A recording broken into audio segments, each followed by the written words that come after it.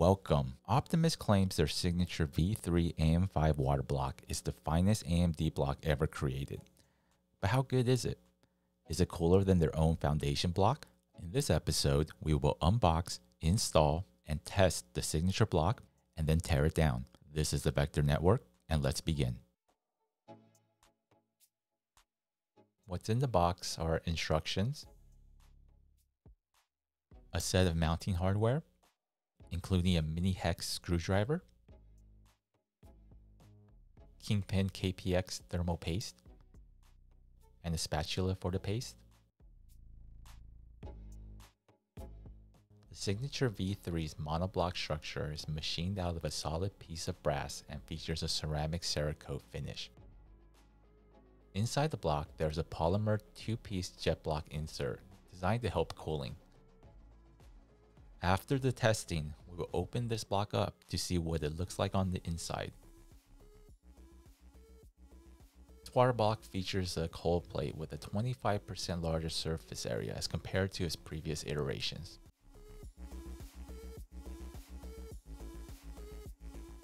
For the AM5 CPU, we will be using the Ryzen 7 7800X 3D. Let's drop it into the MSI B650M motherboard.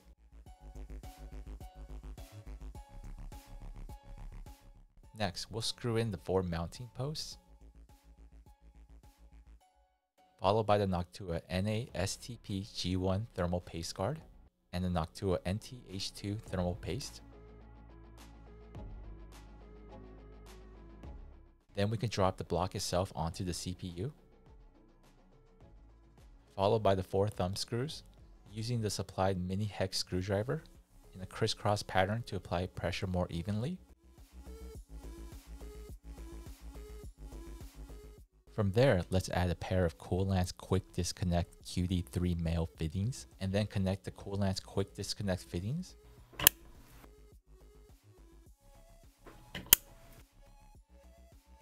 We are using Mayhem's X1 coolant.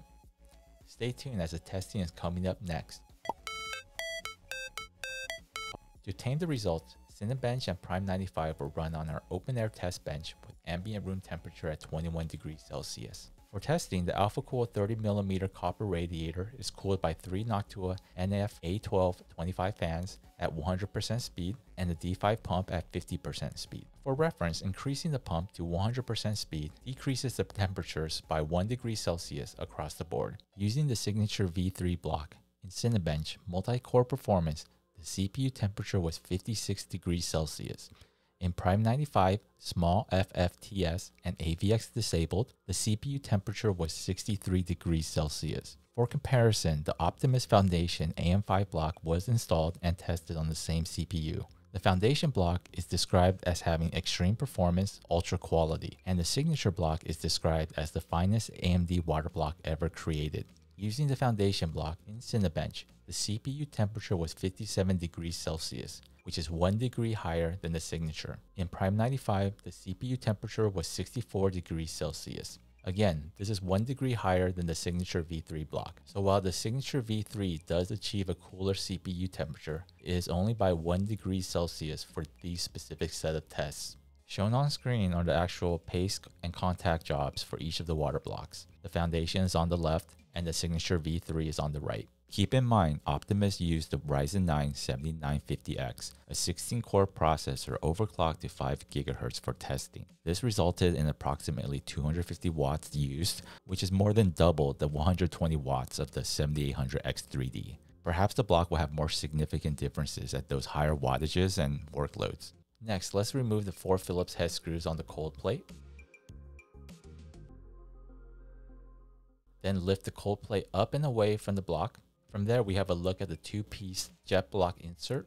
The pieces are made of polymer and mated together into a single unit. This is designed to create a smooth transition from the round inlet to the jet slot to maximize flow rate directly onto the fins.